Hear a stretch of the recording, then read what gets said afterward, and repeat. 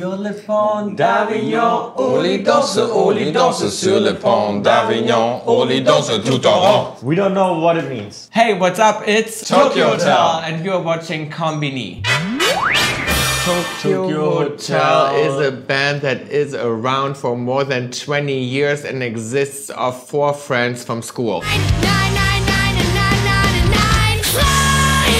Tom and I started very early. We started when we were 7 years old. We had a stepdad, he was in music, and then he gave us our first guitar. And then we met these two. And they were the only ones playing bass and drums at our age in our city. Yeah, we went to the same music school and then met the other two. We went to a more difficult school and they went to easier school. It's not true. Pourquoi le nom Tokio Hotel? Bill and I, we started out as Black question mark. We thought that's a super cool name. Then we had a newspaper writing about our performance and they said we had a devilish good guitar sound. Then we said, that sounds amazing, let's call ourselves Devilish. And then we were Devilish for a while. And then at some point we said we need a different name, something that sounds the same everywhere. I came up with Tokio Hotel and everyone loved it. It's going to be the... Oh, when? It's gonna be Tokio Hotel forever. No, never. I mean, there's one other name that we always considered. It's Tom and the band. But it could also be Bill and the band, so that's why we're not really firm on that yet. I love the idea. It's amazing. Vous avez créé votre style exprès pour votre musique? Oh no. Our music label, they always hated me. They were always like, his hair is too long, too much makeup. I always had new hair. They're like, he can't do it. He doesn't look like a normal guy. But as soon as somebody told me you can't do that, I wanted it even more. So if somebody said my hair was too big, the next day was even bigger. And then people loved it, which makes it great. But it wasn't intentional. For me, it was just living my true self. Vous êtes très différents aujourd'hui. Yeah. Qu'est-ce qui s'est passé? Yeah, what happened, Georg? Life happened. Georg. It's life. I mean, I know that my face doesn't look much older than 15, but Not sure about that. But yeah, hair is changing. I feel like, you know, just like with music, to stay alive, you just need change. We also talked about some songs don't age well. It's the same thing with Georg. He didn't age well, but you know, it's just what it is. It's what it is.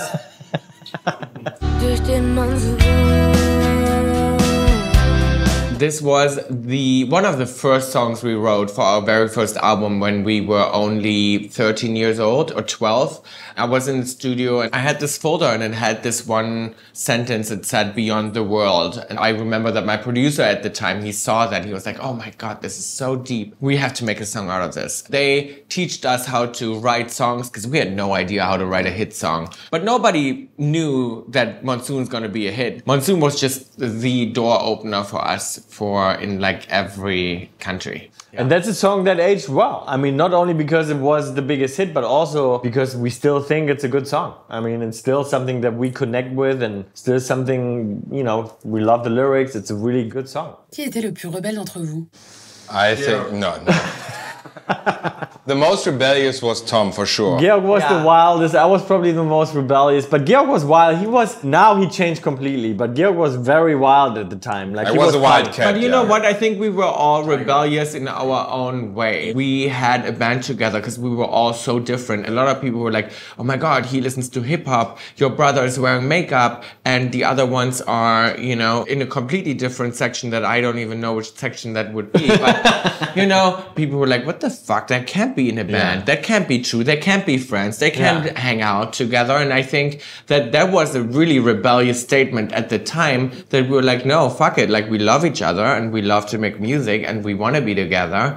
Comment vous avez vécu vos premiers succès? I think you understand life backwards always. And I think that, you know, now looking back, we understand now how crazy it was. And I think we all had to take some time away from the career to, you know, digest what really happened and to understand what happened. It's been a really crazy roller coaster ride. C'était une expérience uniquement positive pour vous? No. It's hard enough being a teenager in general, you know, it's like, you know, you go through so many different phases, you're about to find yourself and who you are in life, what you want to do, blah, blah, blah. You know, having this much attention and living this life. I mean, we were in a bubble at the time, you know, we didn't really experience any other. And now looking back, I mean, we don't know it any other way. I mean, of course, what you wanted anymore because you were guarded. Now we're like 4 brothers, you know, we know each other since we are 12 years old. It can't get any closer. Now that we're on tour, it's like, it's crazy. Like all of a sudden you turn 15 again and it's like nothing ever, changed. And we've played so many tours together and it's like the energy is still the same. First and foremost, we are family. We talk every day. Like there's not a single day we don't speak. So it doesn't really even feel like we live in different cities. And then we see each other all the time. And living on different continents is also part of the balance, I feel like, because everybody found their own happiness. home. Yeah. Our private lives are very different. Very different. We always say Very different. Very different. People always ask us like, would you still be friends if you would like meet today? And then Georg said, you know what? We wouldn't even go to the same parties. And that's probably very true. I don't go to any He parties. doesn't go to any parties. He became very boring.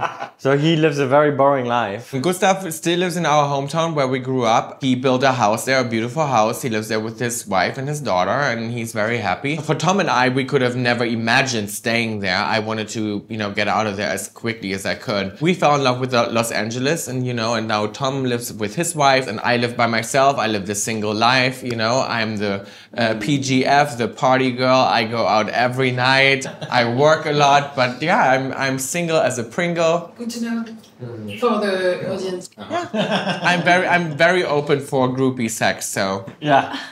Wow. It's going to be That's a great end. Konbini.